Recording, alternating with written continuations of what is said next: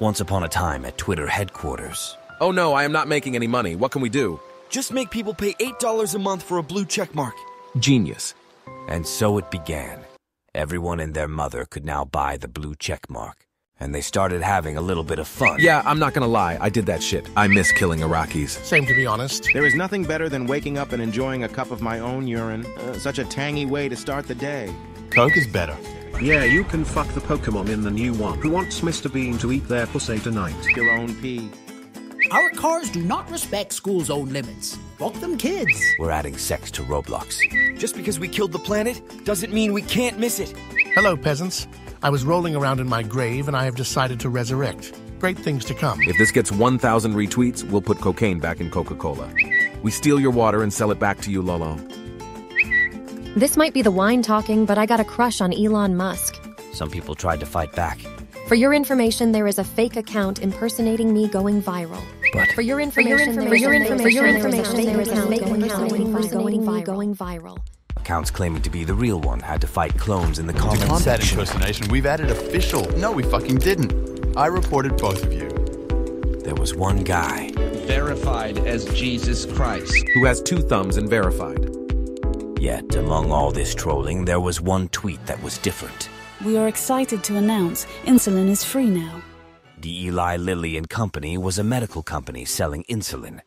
They were well known for selling it for extremely overinflated prices. According to CNN, people were often forced to buy insulin at up to $300 a piece. Compare that to the average price of insulin, which was around $90, and the cost of making it, which is around $10. And we're talking about a product here that millions of people need every day just to stay alive. For them, this is like a $300 monthly subscription on water.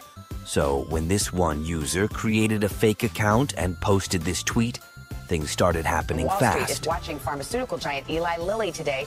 Its stock plummeted last week after someone impersonating the company on Twitter said it would make insulin free. An imposter account on Twitter. Tonight, Lauren Kostick looks at the dangers of this kind of misinformation. They quickly tried clarifying it, but it was already too late.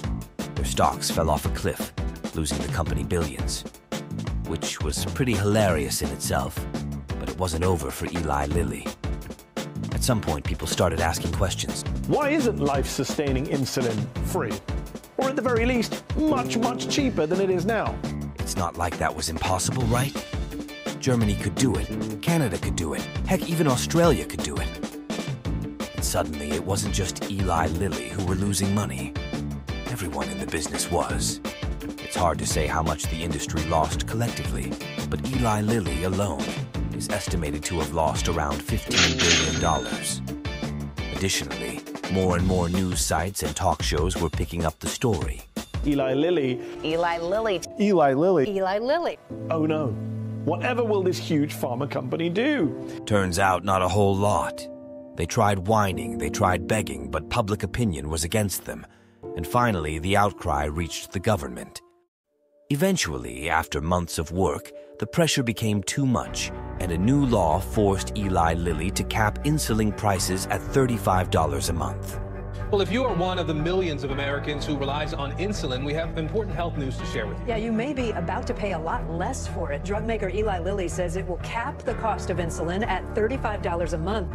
Not quite as good as in many other developed countries, and still with a hefty profit margin, but hey, it was still a massive improvement that likely saved and will save millions of people from bankruptcy and even death. And this is why it's the greatest shitpost in history.